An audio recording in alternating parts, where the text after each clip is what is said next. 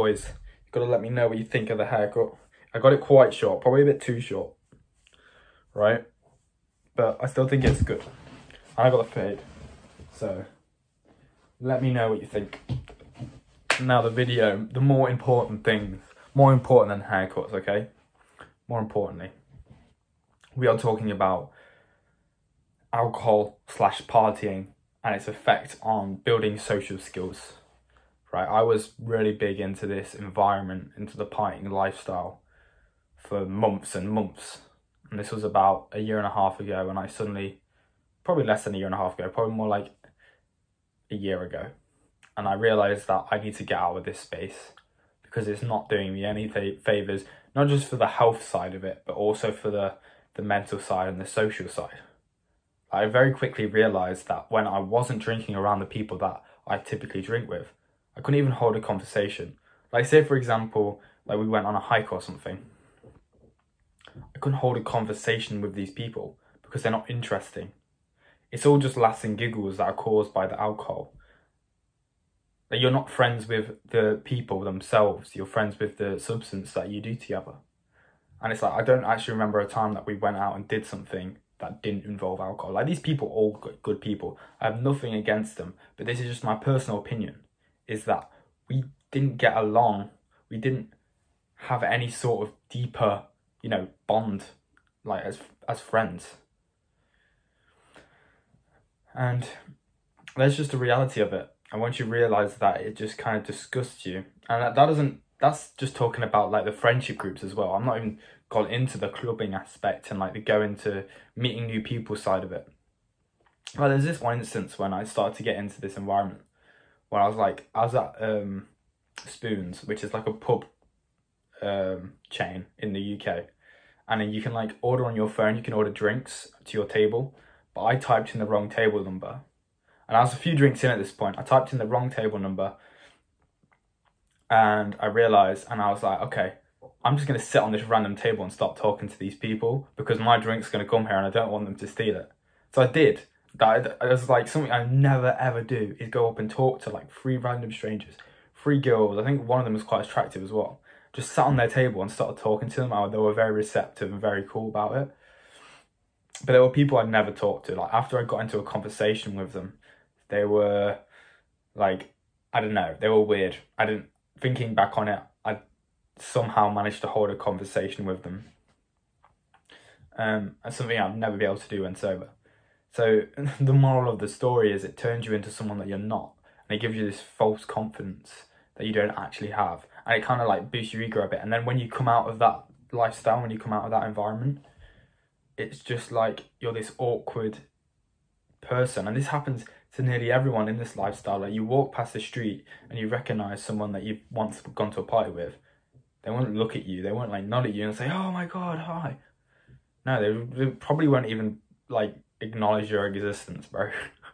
Like, they don't care. They only care about the drug itself. They don't care about the people actually in it, actually like with them, spending time with them, socializing with them.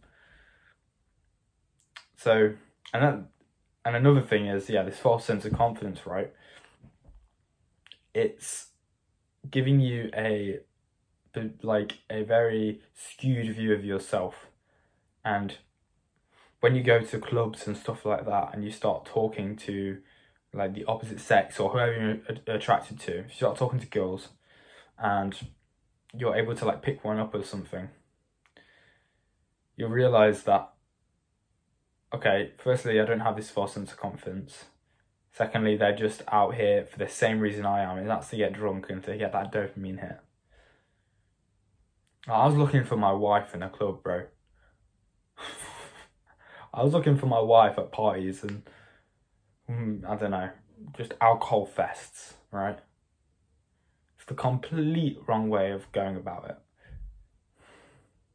Like, if you found a very good person at a party and a partner that you're still with and that you're happy with them, respect to you. But I think you're 1 out of 10%, 1 out of 10%. I think you're 10% or less of like the average relationship that grows from partying and stuff like that. Normally it's just like sex and then some sort of relationship and then someone cheats and then it's over. And then maybe they get back and it's just a horrible, abusive, emotionally abusive relationship. It's not what you want to be in. So bro, that's my message to you today. You need to get out of this space and you try and socialise with people completely sober. And then maybe the odd occasion's like, do you guys want to go out for a drink? And you do, and then you have a fucking awesome time, and it's just so much more worth it. Like, I've done this with my boys, with my mates at Taekwondo, right? We go out, go to competitions and shit like that, and we talk all day. We talk about competing, we talk about the sport, we talk about other things, other interests. And then you're like, okay, so we're going to the pub later, because we've just done this competition, and like some of us got gold medals and some of us did amazingly. And it's just like we all come together and we all go out for a drink. We have an absolute blast. Like, I'm talking about rolling on the floor laughing. And this happened later last year, and in like December, we went to this competition, right? We had a good day. Some people lost, some people won. But at the end of the day, we all come together, we go on a bit of a pub crawl, have a few drinks. And you're not even drunk by this point. You've maybe had like 2 or 3 drinks.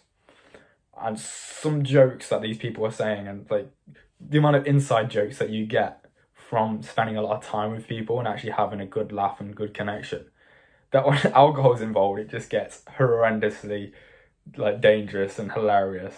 So me and one of the mates was in the group, and we had to literally go to the bathroom to stop laughing. Like, we were literally in the bathroom, just couldn't stop laughing because we had to get away from the crowd because it was like we were drawing too much attention in like the pub. So bro, you need to look for these kind of interactions with people. You need to look for these relationships which aren't based on substances. And it's such a basic message, but it's so important, and it's so easy to mess this up, especially if you're going to a new environment like university or something like that, and you just want to make friends. You need to make the right friends, and that's why I recommend joining some sort of club where you do things regularly, sober. You get to connect with people sober, not at a party, not with alcohol or any other drug. So much more fulfilling, bro. That's the message today. Thank you for watching. Peace.